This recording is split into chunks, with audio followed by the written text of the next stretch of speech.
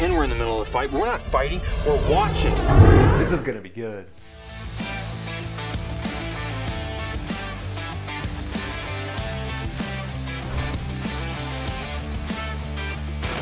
What's up, Jet Team? Welcome to the channel. My name's Ryan. If you haven't been here before, I'm a former F-15E combat fighter pilot, F-16 Thunderbird pilot, and current commercial pilot. And I use that experience to break down epic aviation videos, stories, and subjects that you send to me on Instagram. And today, we're gonna be talking about the Behind Enemy Lines trailer. I'm gonna break it down from the fighter pilot perspective. But before we get going, if you would, just dominate that like button for me and maybe even subscribe. Every time you like and subscribe, you create a mini sonic boom somewhere in the world. And I would just greatly appreciate it. And you're probably asking yourself, maybe not, why are they flying F-18s in Behind Enemy Lines when Scott O'Grady, who this movie is based on, flew Air Force F-16s? Well, if you stay to the very end of this video, I'm gonna tell you why I think they did it. With that said, let's dive into Behind Enemy Lines. Here we go.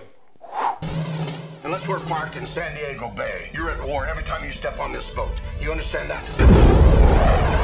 We pretend we're in the middle of a fight, but we're not fighting, we're watching. Okay, so right off the bat, this admiral or commander is calling out Lieutenant Burnett. He's like, look, I need you to shut up and color. I need you to get in the jet, fly your sorties, turn some wheels, light some afterburners. That's all I really care about. But Lieutenant Burnett's frustrated, right? And that's how fighter aviation can be. It's hours of boredom followed by minutes of sheer terror, because a lot of times you're passing up intelligence and different visuals to sources that are making strategic decisions. So it can definitely be frustrating. However, what I saw from some of the best leaders is they kind of understood that frustration. And so if we came to them with some sort of frustration, they'd say, look, I understand completely what you're saying. I'm going to take this information up to my superiors. But at the end of the day, I need you to keep doing what you're doing because it is making a difference. I think if you come at it like that, you establish some mutual respect. So come on, Admiral, you can do better than that. You should be glad you're not in a fight, Lieutenant. You wouldn't last long. You know. Okay, so they're gonna get a little bit dramatic, but I understand. But you know what? Honestly, at the end of the day, this kind of thing can happen. So I had this situation with a boss of mine, and let's just say we kind of, we butted heads a little bit, but I was trying to speak truth to power, kind of like Lieutenant Burnett is doing here. And that boss didn't really want to hear it. But I would come to that boss with a solution of, hey, I think we could change this and it would make the team more safe. It would make this squadron operate better. And this boss basically said, just remember who's in charge of your rankings.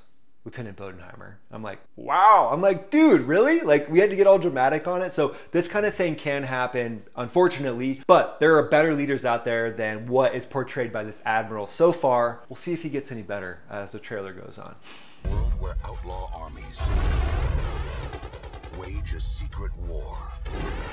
The Navy's most powerful ship is not free to strike back.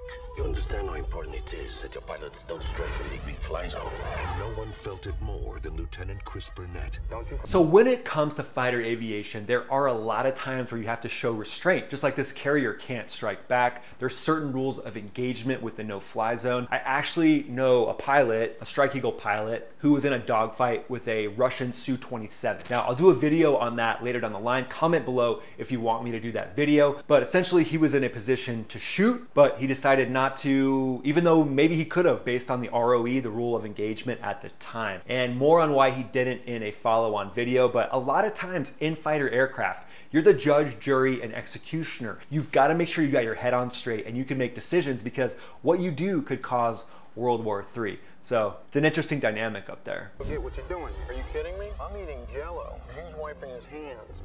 I kind of like this part. So Lieutenant Burnett is bringing some lightheartedness to this super intense career profession. And I think for me, having people like this in my squadrons was awesome. You need people who can kind of lighten the mood a little bit. When you get up in the fighter jet, it's essentially all business, unless you're doing an aileron roll on the way home, which guilty.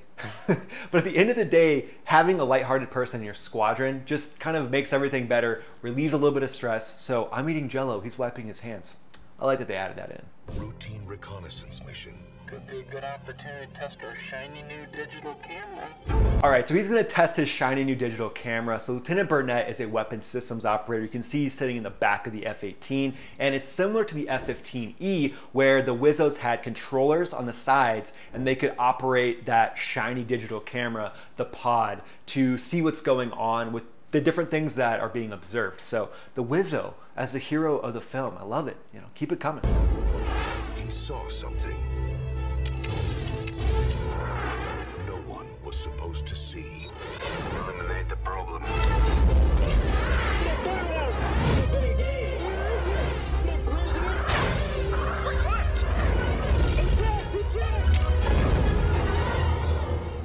So a lot of times with these surface-to-air missiles, what the enemy will do is they'll leave the radars off on these things and then they'll turn them on last second. Think about it like a shark attack, right? A shark coming from underneath you, it's gonna be really hard to defend against. But if you saw its fin, you know, way out in the distance, you could swim over here. You know, just like in a fighter jet, if you saw some sort of a radar signature, some sort of threat, you could get away from it. But if they just turn the radar on when you're right underneath it, that's a hard one to defend against, and it looks like that's what happened here. Also, these operators of these surface-to-air missiles will usually shoot 2 missiles, just because the first one, you're gonna pull a lot of G to get around and hopefully it explodes underneath you. But then the second one, you're gonna have less energy to defend against, and that's why that's one of their tactics.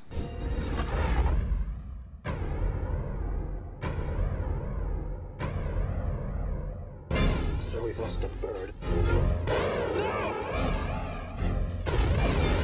What the hell happened? We've got a signal. Archangel is down, and I am on. So Lieutenant Burnett, Archangel, he's on the run. He's essentially entering the SEER world. Survival, evasion, resistance, and escape. All fighter pilots and all air crew for the Air Force and the Navy, the Marines, if you're gonna be potentially flying in harm's way, you're gonna go to a SEER school. Survival, evasion, resistance, escape. There are SEER professionals there that all they do is focus on how to do those 4 things extremely well. I loved working with those people. They're extremely knowledgeable, and they teach you a lot of things that initially, if you eject out of an aircraft, you're gonna wanna rely on your training because your adrenaline's gonna be pumping, you may have an injury, and what they say to do initially is to grab as much gear as you can and go to a hole-up site.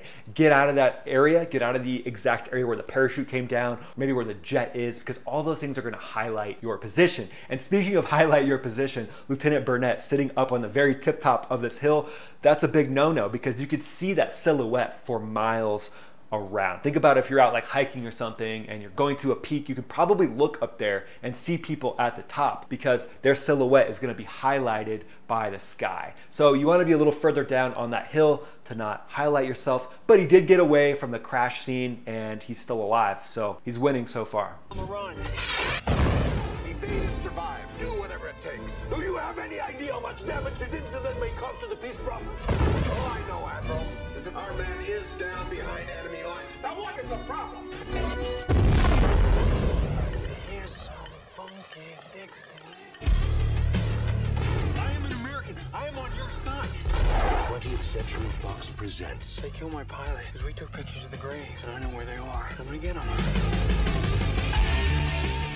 I'm not gonna let that kid die out there. You will lose your command. So be it.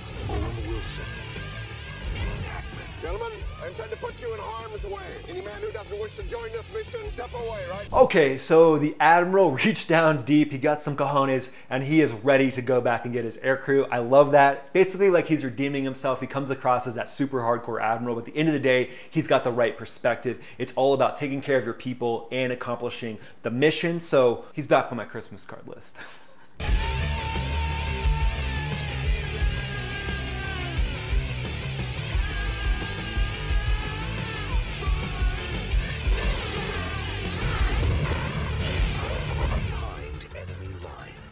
So there you go, guys. There's the trailer. Now, whenever an air crew goes down behind enemy lines, there is a massive operation put into motion to get that pilot out of there. Now, it involves the Marines, the Navy, the Air Force, especially pararescue, maybe the Navy SEALs. But at the end of the day, it's this coordinated joint effort to go in and get that person out. So whenever I was flying fighter jets, it was really cool to know that if I got shot down, some massive force would come and try their best to get me out. Now, there's no guarantees, but in the case of Scott O'Grady, they sent in a massive amount of firepower to get him out of there. There were 2 Marine helicopters, there was 50 Marines, maybe even a little bit more, and certain special operations forces were there as well. The only downside from Scott O'Grady's perspective is he actually ran out of the woods holding a gun. Not something you want to do when you've got Marine door gunners there looking to light up anyone from the enemy. So luckily he didn't get lit up. He popped the smoke